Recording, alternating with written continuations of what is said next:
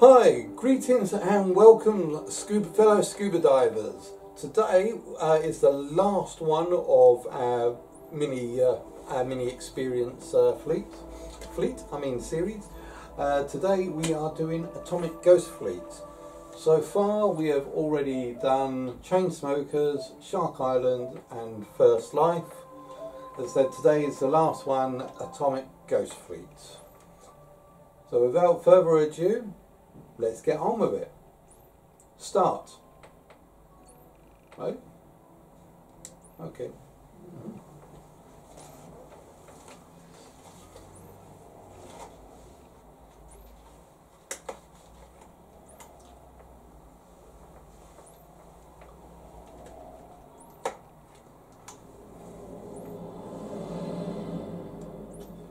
By the way, that alarm that just went off earlier probably means that the video that I put up, scheduled up yesterday to come out 6 o'clock today, should be on its way out now.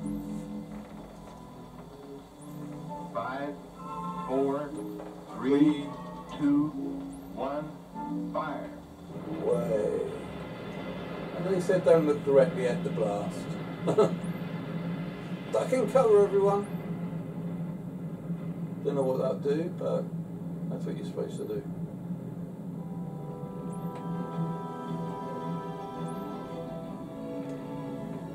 Below the Pacific Ocean, near the remote Marshall Islands, lies an eerily preserved fleet of over 50 vessels, destroyed by a series of massive nuclear explosions.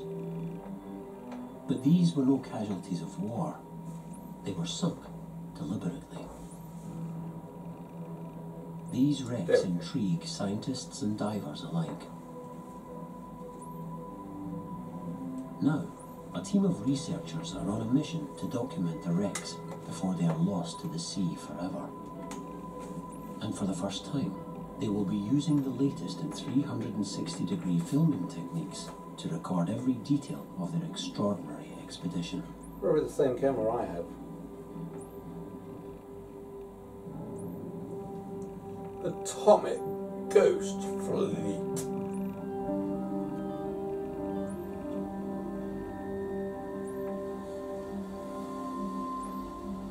Between 1946 and 1958, the US military detonated a series of nuclear bombs around the Marshall Islands.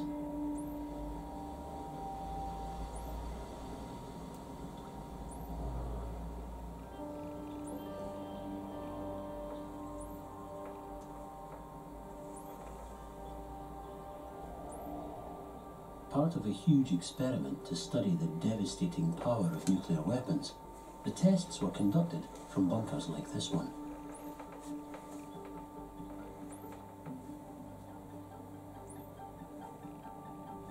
The first took place in July 1946 within the lagoon of Bikini Atoll, close to Bikini Island. Codenamed Operation Crossroads, it involved 2 bombs. One dropped from a plane, the other detonated underwater.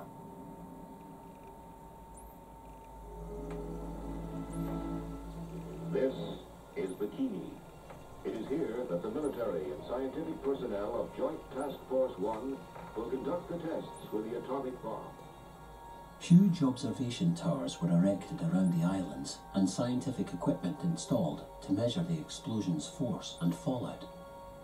Banks of cameras were set up to capture almost every angle.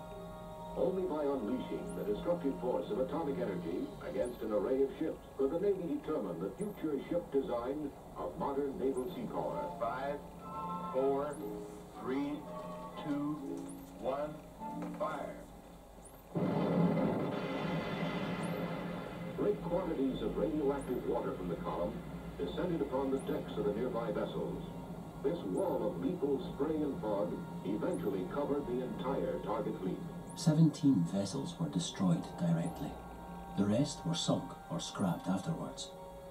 70 years on, the Ghost Fleet still attracts scientists and researchers from across the globe. But as the ships deteriorate, time is running out.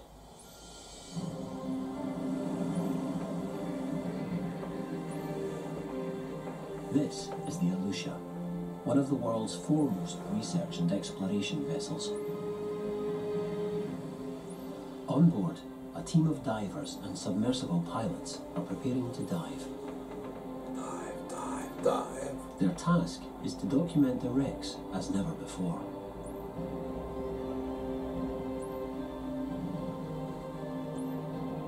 On their mission, the team will explore 3 very different wrecks.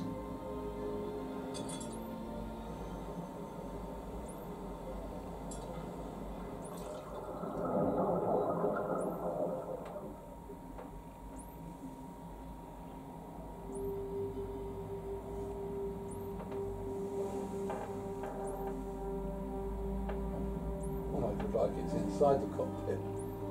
The first wreck to explore is the USS Lamson, which lies upright 38 meters under the surface.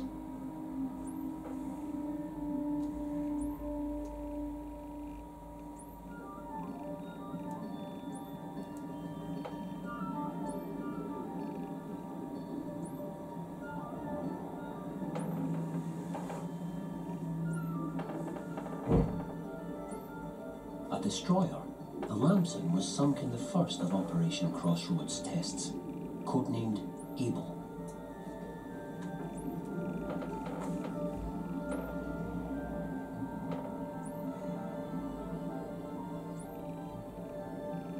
After being launched in 1936, the Lamson patrolled the Pacific waters for 10 years, supporting troops and rescuing civilians caught up in the war.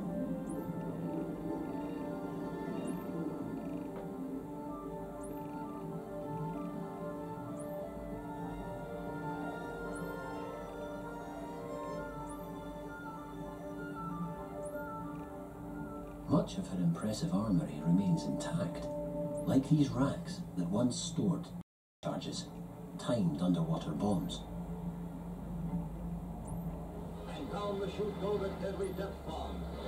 Because the underwater detonation might spring her own hull plates, the boat has to pile on plenty of nuts, leave the ash cans far in her wake before that timing device explodes them.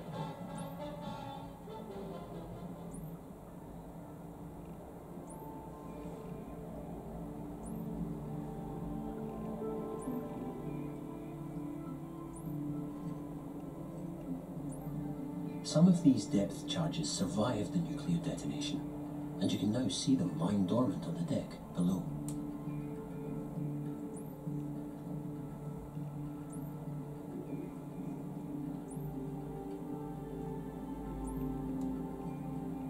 Still pointing upwards, as if poised for attack, are the Lamson's rapid fire guns.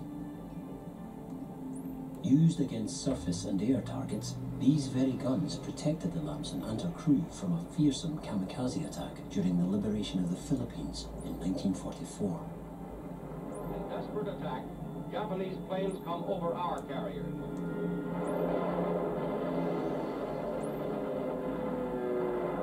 An enemy plane is shot down.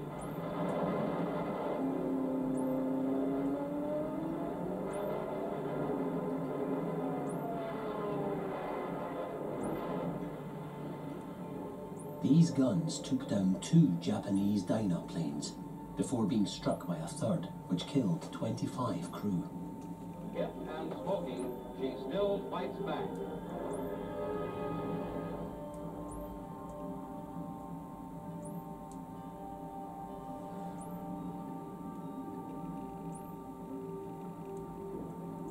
The Lamson was awarded 5 battle stars for her World War II service before her final mission as part of Operation Crossroads. Abel's bomb was nicknamed Gilda after film star Rita Hayworth's character in the movie of the same name.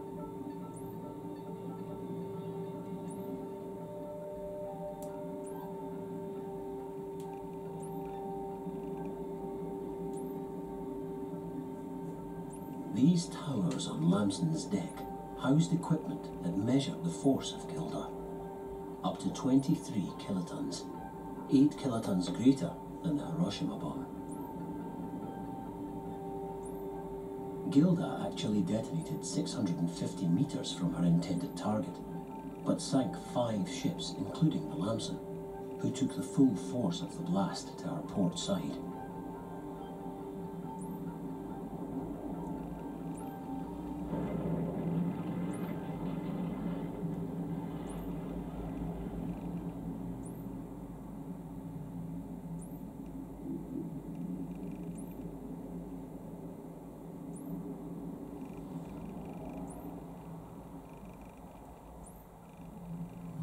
Now, we join the dive team a short distance away, where lying upside down is the Nagato, the only Japanese battleship to survive World War II. Launched in 1919, the Nagato saw 25 years of service, including the Battle of Leyte, the biggest naval battle in modern history. To the left is what remains of an impressive pagoda mast. It is from this very deck that Admiral Yamamoto radioed the order to attack Pearl Harbor.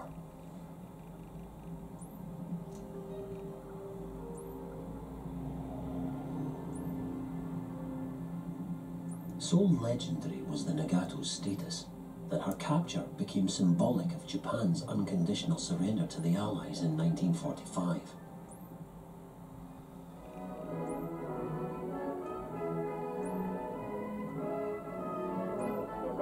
Japanese sea power is everywhere.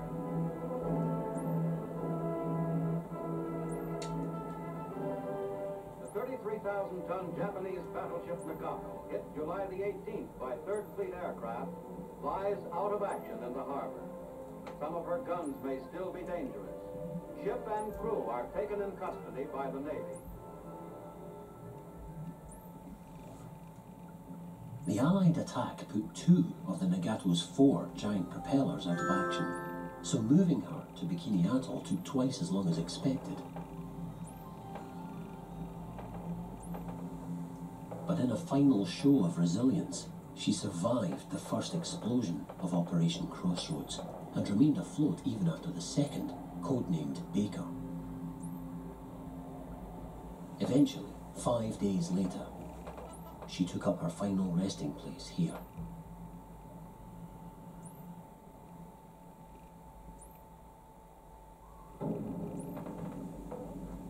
One of the most impressive ships sunk by Operation Crossroads is surely this one, the USS Saratoga.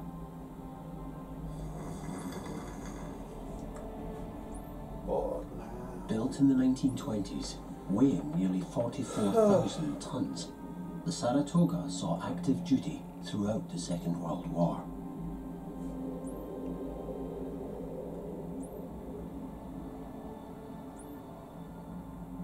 Her flight deck was over 260 meters long and 32 meters wide, and made from rare India teakwood costing $1 million, a fortune in Damn, 1925. this guy's voice is sending me to sleep.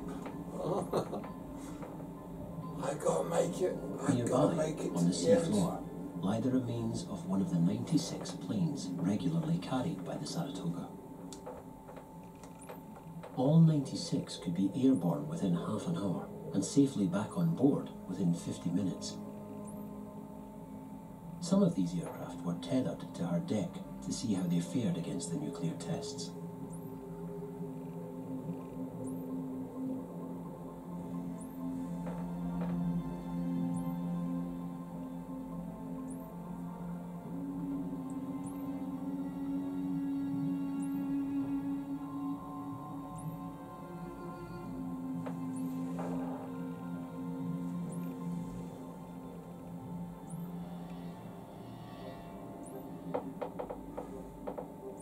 The Saratoga also had an impressive arsenal on board, including at least 12 of these 5-inch anti-aircraft guns.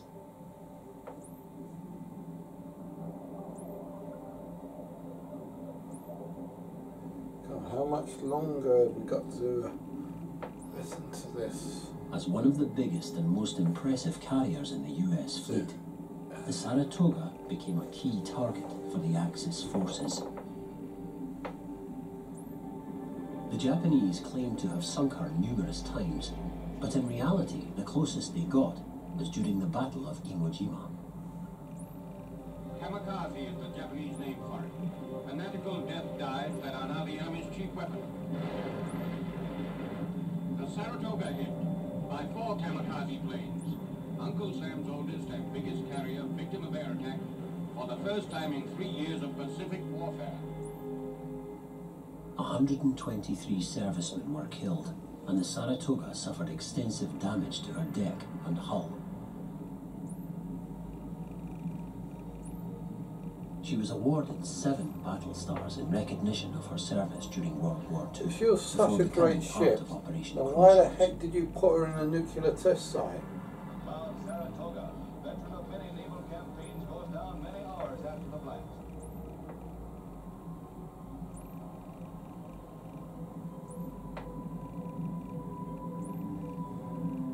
After she sank, parts of the Saratoga's flight deck splintered.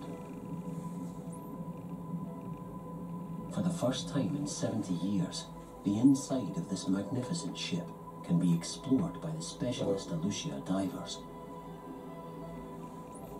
The We are now controller went entering to through sleep. the elevator shaft. This is where planes would have been hoisted up to the flight deck above.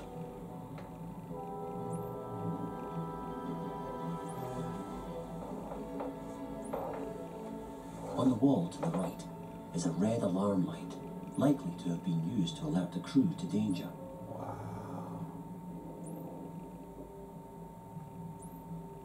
A light on a ship that's red. As we explore further, we enter the officers' mess, a major hub for the crew when out at sea. The officer's mess is such a mess by the looks of it. To the front left is a large bench where meals for the nearly 2,000 strong crew would have been served.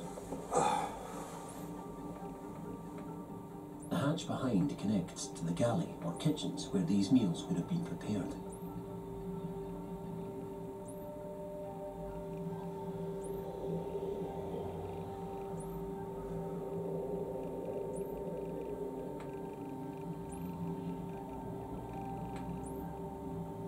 Moving further along, we are now in a mainline corridor at the heart of the ship.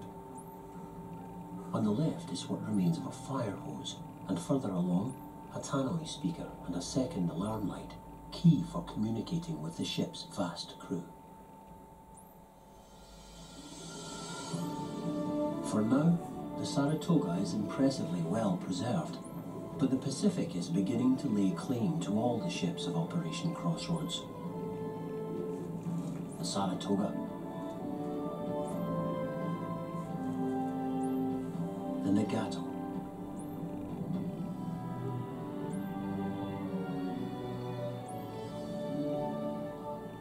and the Lamson.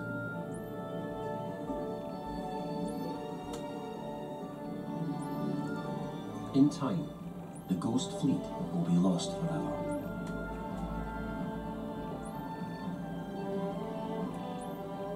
Until then, it will serve as a lasting reminder of the humbling power of atomic weapons.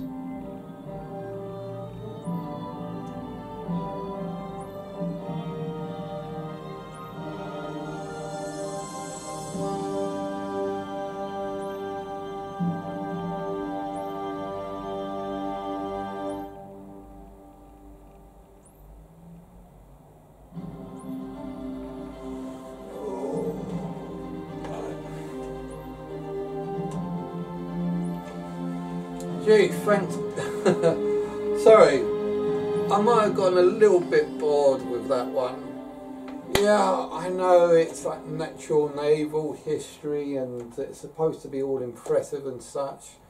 But to be perfectly honest, the guy's voice was starting to send me to sleep a little bit there. And I was a little bit bored. Don't get me wrong, I do enjoy learning about some naval history.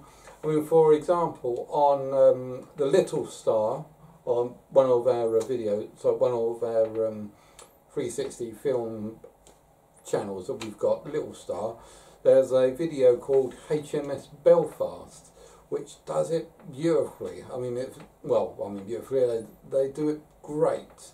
that you got these two people that was walking around the deck, showing you how they loaded up the guns, and they even did computer graphics analysis of the battles they were in. I think that was actually done quite well, and I was interested in that. But I mean, this one, sorry, I just could not be gripped by that one.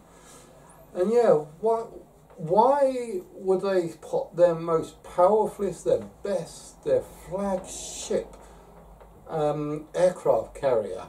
Why would they put their biggest and best aircraft carrier into a nuclear test site? Now, they didn't actually say that. They were just looking through all these junks. But isn't the point of all these wrecked ships that they were part of that nuclear test? And then they was talking about this great aircraft carrier that was the pride and joy, the target of all. If that was the case, why would they put that in there? Wouldn't they want to preserve it? I mean, show a little bit of respect please, to the ships that served you well. I know they're probably, I don't know. They didn't really explain too much, or I probably just stopped listening. But yeah, I don't think that was worth the actual price that we paid for that, even though that was a couple of quid. But now, I come to think about this, with all these experiences that we've done so far, even though they're like a couple of quid each, you probably won't be able to get these on TV anymore. But if you was able to get these out there before the days of the internet, you would have to buy these in video shops, and yeah, you would probably get these for about a couple of quid. So even though they are just free VR experiences, considering it back as buying a VHS tape from your local newsagents or WH Smiths that's having this in their documentary section, because I don't think they do that anymore. But yeah, if you was to buy these on VHS, they would be just about the same price that you got up there now. So yeah, that has been Atomic Ghost Fleet. First live I did yesterday, well, a few moments ago, but I uploaded it yesterday. Shark Island and Chainsmokers. Up and coming, we still, well, that not anymore up and coming, because that's the experiences all done and dusted. But I still got a few more episodes to do on Time Machine. I still yet to do Sports Bar. Now, by the time this launches, I might have already done Farpoint, because hopefully I will be getting that on Wednesday, which by the time this launches, this video goes out, it should have been like yesterday or the day before, or maybe last week, I don't know. I'm not sure how I'm going to upload these yet. But yeah, another thing that I want to do, not VR related, is I want to go and deconstruct the Prey demo. The test labs. I'm going to deconstruct the test labs on the Prey demo. So I am going to do that tomorrow, because I've already got something else coming uploading tonight. So I'm going to do that tomorrow. When you see this video, it'll be a couple of days ago, maybe last week. Time. It's all wibbly wobbly when you're doing pre-recorded stuff to upload in the schedule. But yeah. Cool, let's see, at this, what have we got, at the day of this, let's see, Star Trek Bridge Crew, got 14 days and 5 hours until Star Trek Bridge Crew comes out, so looking forward to seeing that, and all the other stuff we've got. Cool. So, I hope you've enjoyed watching this lot as much as I've enjoyed playing this lot, maybe even more so. So please don't forget, like and subscribe, help a brother out, or guy out, help me out. Also don't forget to check out my book at www.dualmage, and have fun, and I'll see you guys out there.